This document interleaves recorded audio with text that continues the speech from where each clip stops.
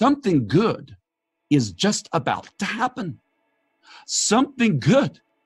I feel that presence of like the great cloud of witnesses looking in. I see Oral Roberts in that great cloud of witnesses right now.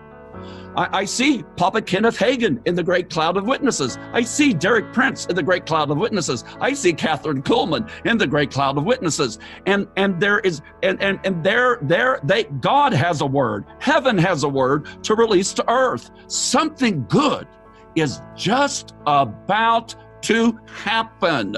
Something good is just about to happen. It was 50 plus 70 years ago that three movements of God were birthed in the earth at the same time. The charismatic movement, the messianic movement, and the Jesus people movement. We are back in such a Kairos period of time, and it's going to be one of the greatest, the sending movement, an empowering movement, and a youth awakening that the world has never seen. I speak it forth, and God is going to move upon the Jewish people in diaspora, and God is going to move upon the Middle East. He's going to move upon Iran. I've been prophesying for a decade that there will be the fastest church growth is going to happen in Iran, and that there will be a people's revolution that will occur, and that there will be Iran will run with the gospel in the name of Jesus, and there will be a people's revolution that will occur. And I declare that there will be a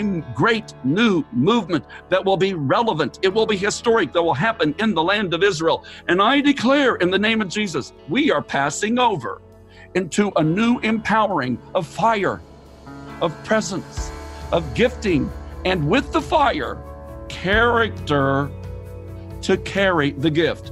I got to go back to this statement. Something good. Mercy. Receive it right now.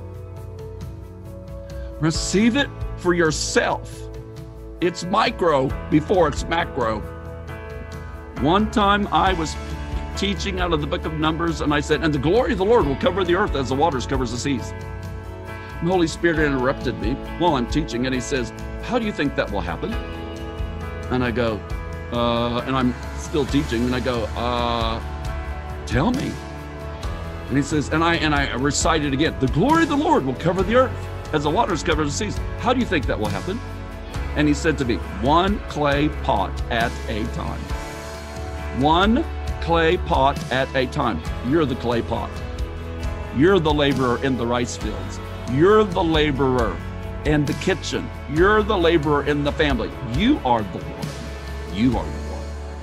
And I speak over you a fresh baptism in the Holy Spirit. I speak a fresh fire. I speak a fresh giftedness. I speak a fresh sanctification that burns out sin, iniquity, patterns, and even addiction